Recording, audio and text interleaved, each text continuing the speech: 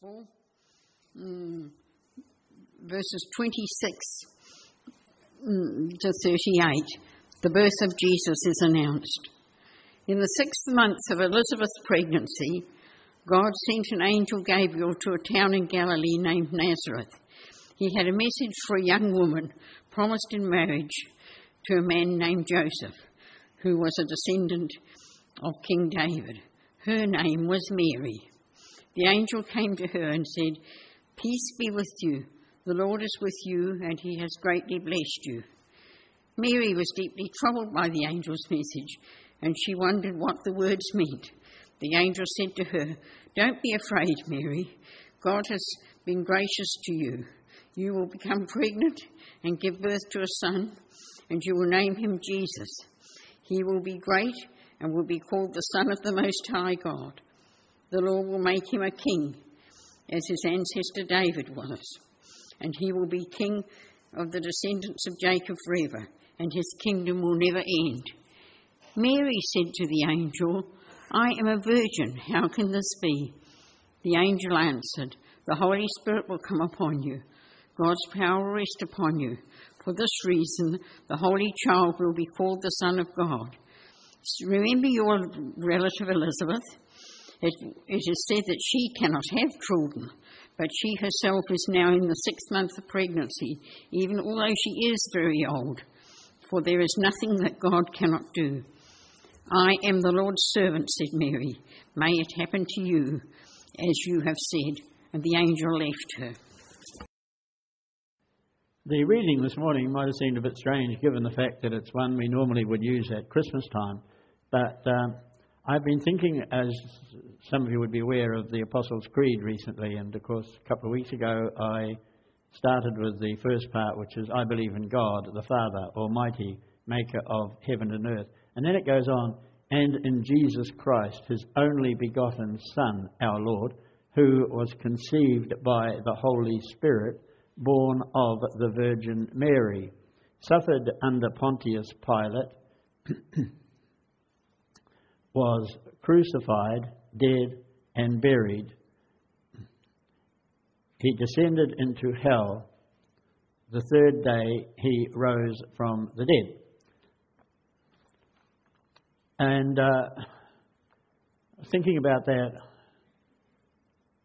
I thought, do I really believe in Jesus Christ? Well, I know I believe in God.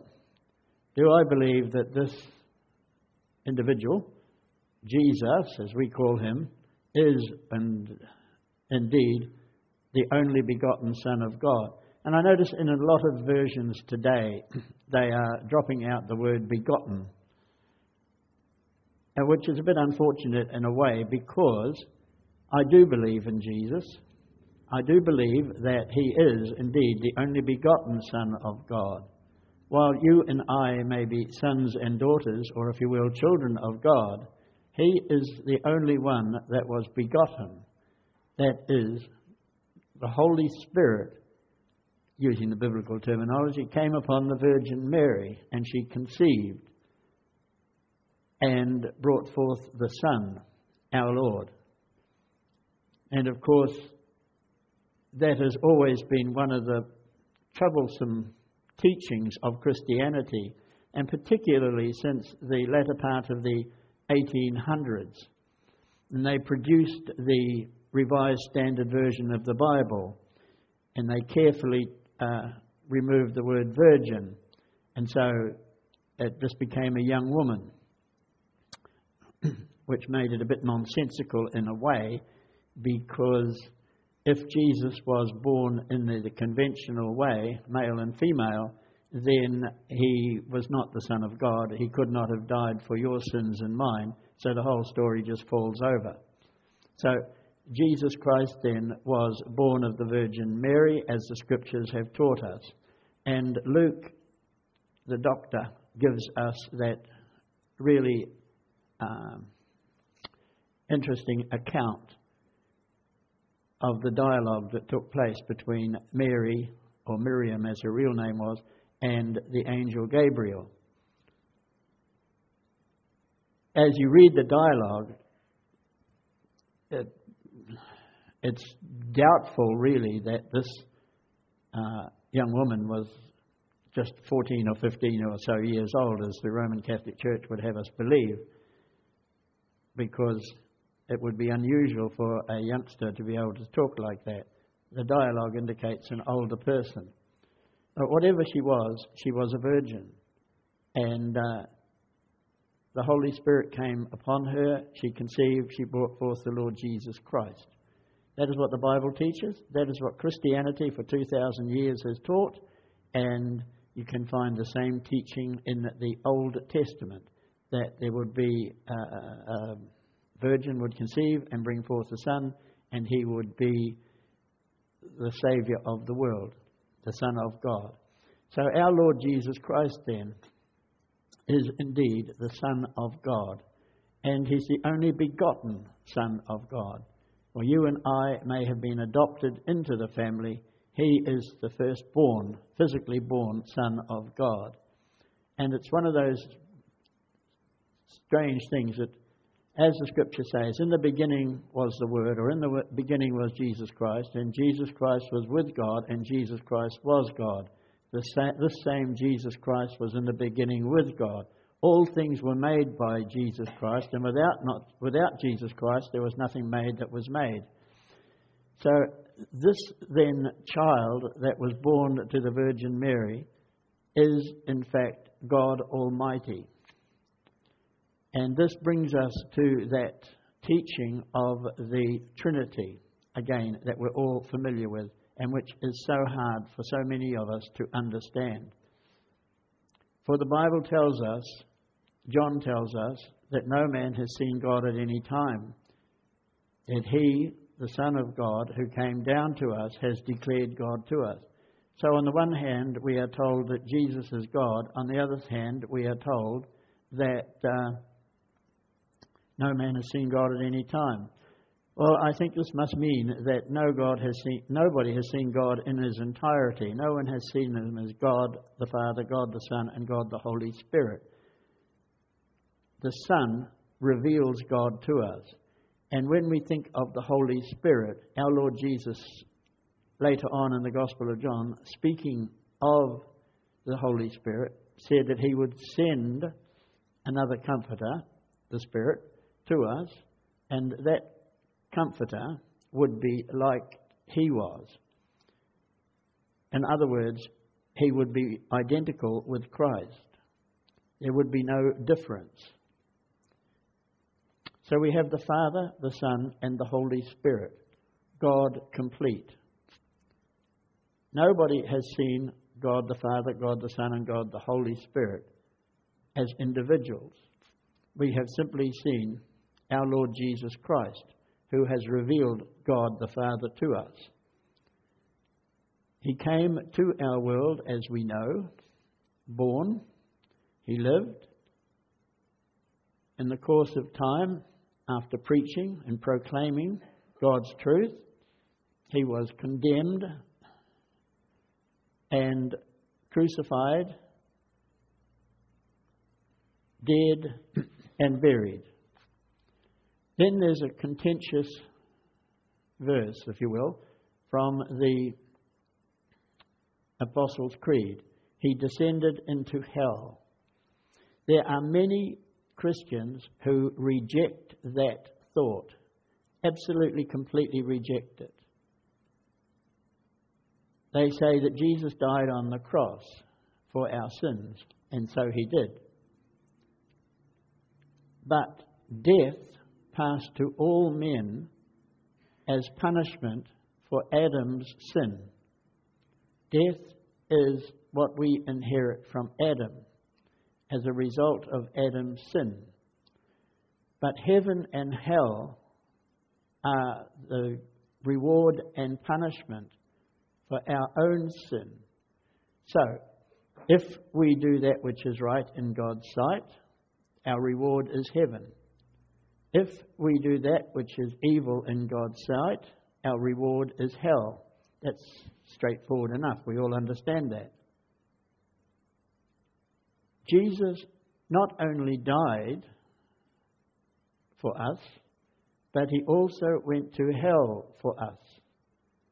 So whilst our punishment or our deeds may deserve hell, we can rest assured that we don't have to go there. We won't go there because someone has been there before us and took our punishment upon himself. So the punishment was not only death on the cross, but it was also going down to hell for us. And by so doing, he delivered us from the fear of hell. We will all die, except for those of us who may be alive when the Lord comes back. But we need not fear what happens after that. For to those who love the Lord and have committed themselves to his care and keeping, seeking his forgiveness and mercy, we have the assurance, the blessed assurance, that we will go to be with the Lord. As St. Paul taught us, when you are absent from the body, you are present with the Lord. Therefore, the Christian has no fear, not only no fear of death, but no fear of hell. There is always, in most of us, a fear of the unknown. And as the old song says, everyone wants to go to heaven, but nobody wants to die. And there is truth in that, of course. Very few of us particularly want to die. But the man or the woman, or the child even, who gives themselves over to Jesus Christ can step forward boldly, knowing that whatever happens, the Lord will not leave them, will not forsake them, will not depart from them, but he will be with them all of the way, even into the next life, death.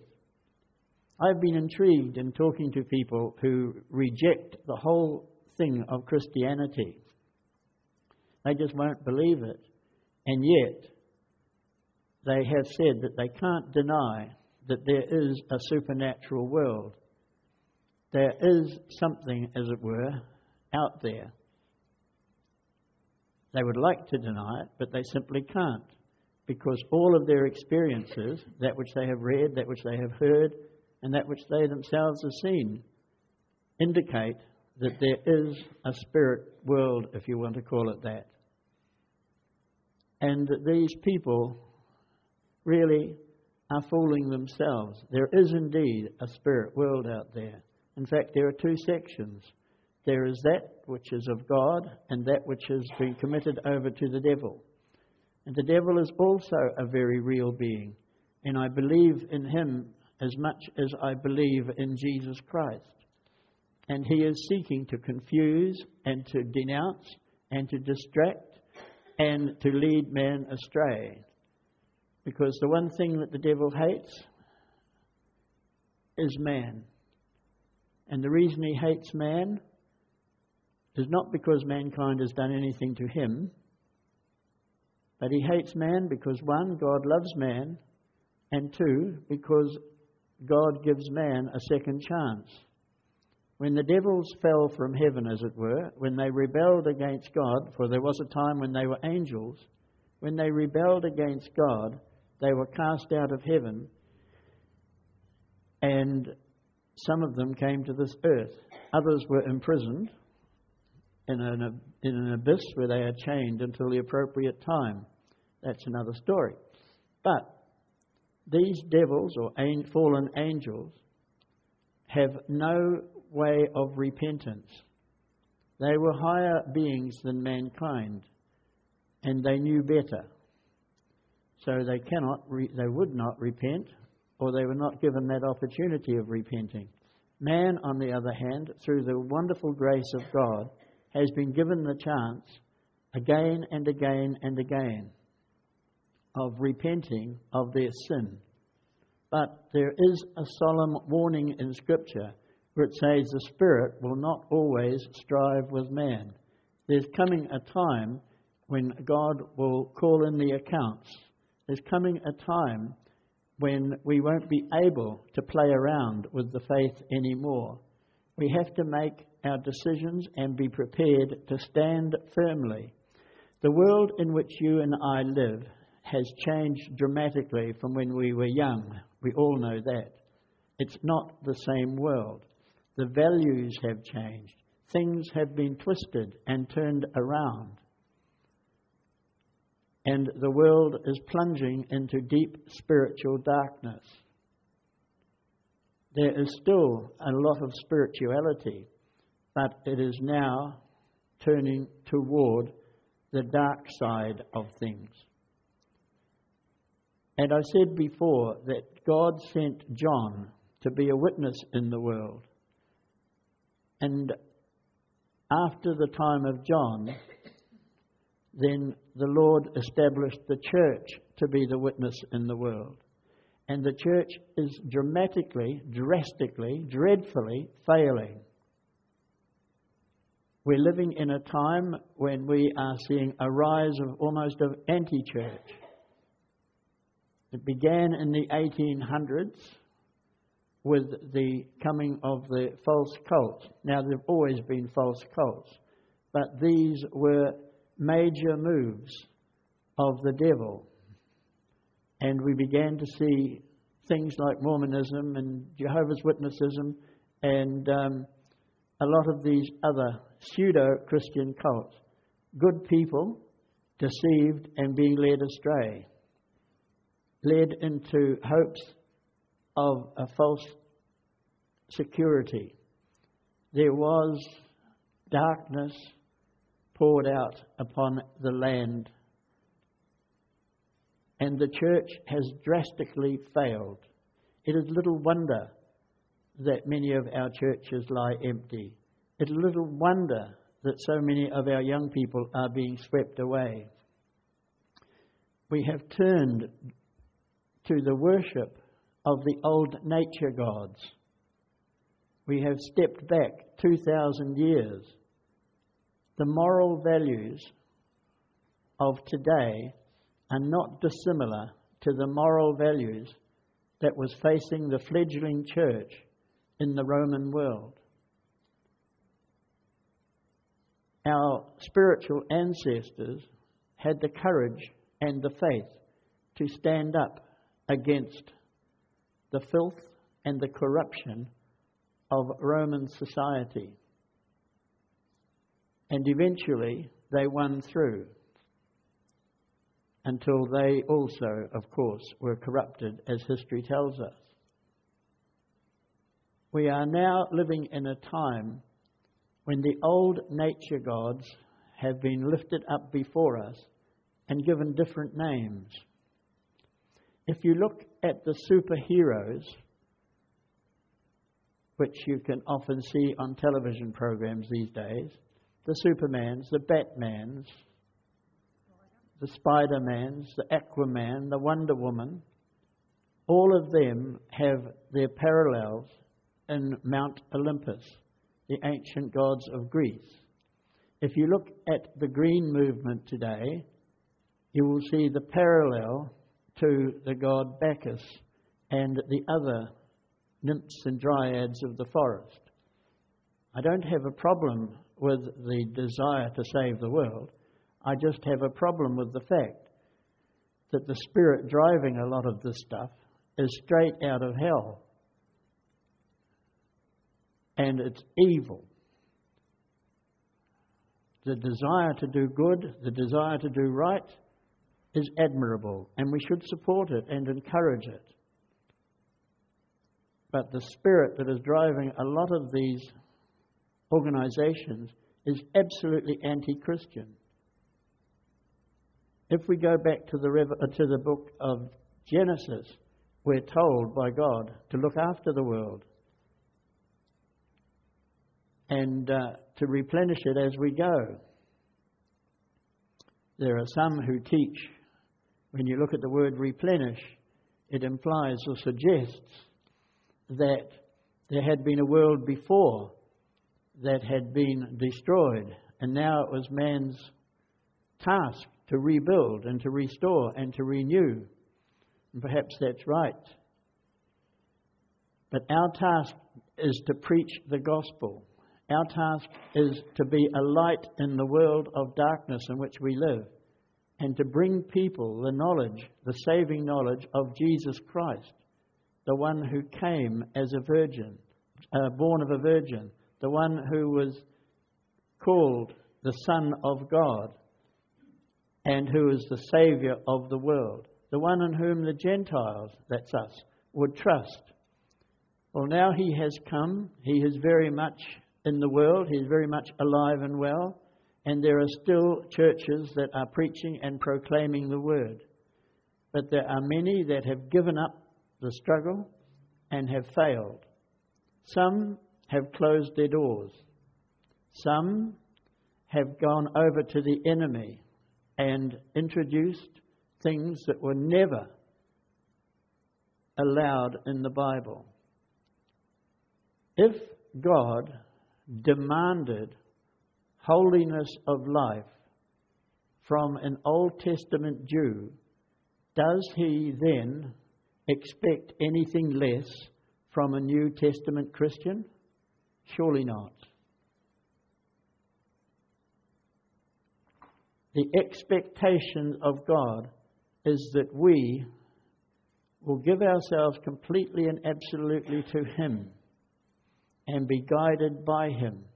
We will have failures, we will have failings, we will have our own foibles and fantasies, but we give our lives to Jesus Christ, for He is the Saviour of the world, and He was not only crucified, dead and buried, but He descended into hell on our behalf, took on Himself the punishment of sin, which is hell, and then rose again. And in that resurrection gave us the promise of eternal life, the promise that we too will rise from the grave, and that in the course of time we will meet with Him and with other saints, those who have gone before us and those who rise with us. We will all meet together in the clouds in the sky, and thus shall we ever be with the Lord. And what a marvellous, amazing promise. And I look back and I look into the lives of some of these saintly souls, just some that I've known here and others I've known around this district who have passed on. And their lives of testimony, their lives of commitment, their lives of faith. It's been absolutely amazing. And to see this from the far north and right down to the bottom of the South Island, and in the islands where I've attended funerals and heard of these saints of the Lord committed to Jesus Christ. Their lives were drastically, dramatically changed, and they gave themselves completely to Him, rejecting all others, rejecting all other gods, goddesses, all things that were not of God. And this is what God is calling on us to do in this world, because this is a time. This is a time when the church must stand and be counted or be swallowed up. Denominations, one after another, are yielding to ungodly, unwholesome, downright wicked things. They are allowing that which is wrong into their teachings and into their churches. They are changing the Bible. They are twisting the Scriptures, making them say things they never ever said. For 2,000 years, the Bible has not been tampered with. Fundamentally, it's remained the same.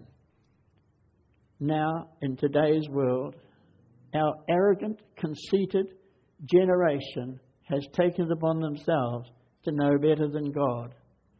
And they have begun to alter the Word of God. I don't know how far back it was, but as I said, in the Revised Standard Version, when they brought that out in the late 1800s, and they took out the fact that Mary was a virgin, that was one of the first major attacks. And Christian ministers all over the world, particularly in the United States, gathered all the Revised Standard Versions they could get and burnt them.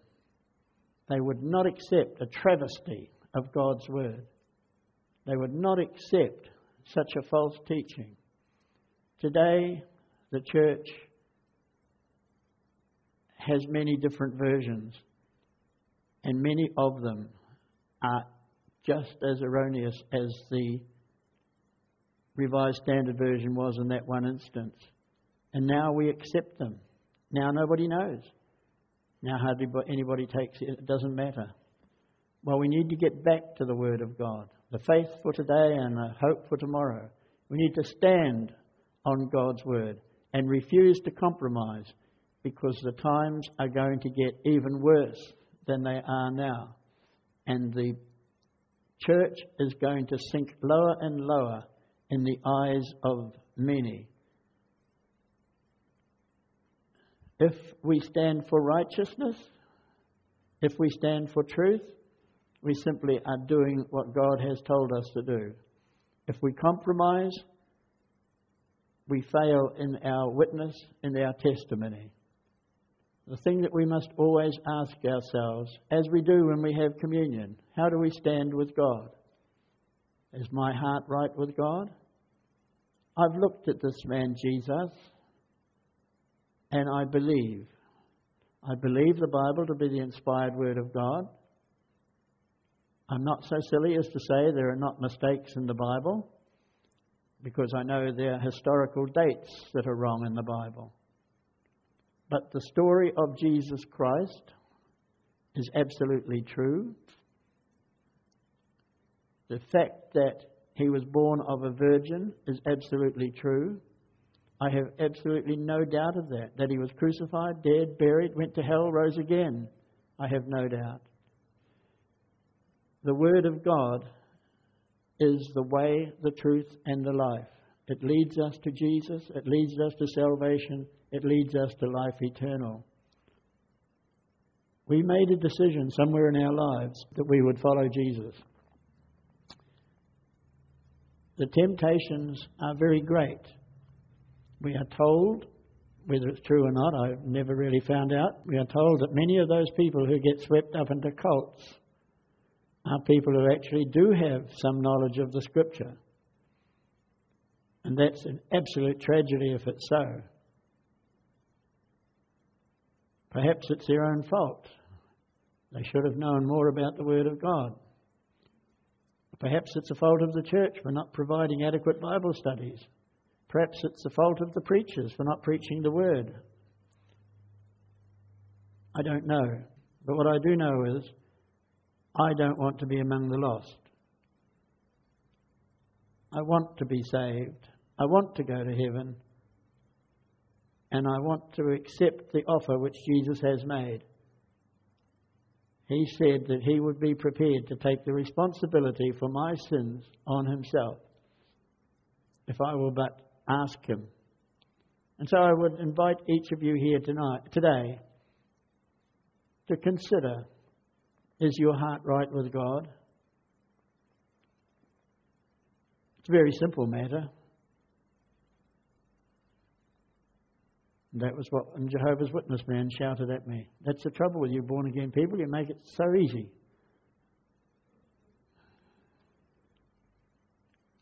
It is easy. Jesus is there. That's an old American song said, standing somewhere in the shadows you'll find Jesus. He's the one who always cares and understands. Standing somewhere in the shadows you'll find him, and you'll know him by the nail prints in his hands. Jesus is there this morning, offering to each and every one of us a full, rich salvation and eternal life, if we will but commit ourselves to him. Just a matter of asking him again into our hearts. Is your heart right with God this morning? I'm sure it is, but only you know. Let's pray. Heavenly Father, merciful and mighty God, in the name of Jesus, our Lord and Saviour, I come to you today. And I do pray that you would pour out your Spirit upon all of us, Lord, even as the Holy Spirit came upon the people on the day of Pentecost. may we too know that special outpouring, that special blessing. Oh, we don't ask for tongues of fire on our heads. We don't ask to speak in tongues. But what we do ask, Lord, is that our hearts might be made right with God. That, Lord God, you would move and cleanse all of us, Lord, from all the dross, from all the sin, from all the darkness, all the doubt and all the uncertainty, and give us again the joy of the Lord. Father, pour out your Spirit upon us, I pray, that we might indeed walk with our Jesus, our Saviour, yes, our Lord, yes, our God, yes, and our brother Jesus, who was the only begotten, but we who are the adopted. So, Lord, bless us now, I pray, as we turn our thoughts to you in Jesus' name. Amen.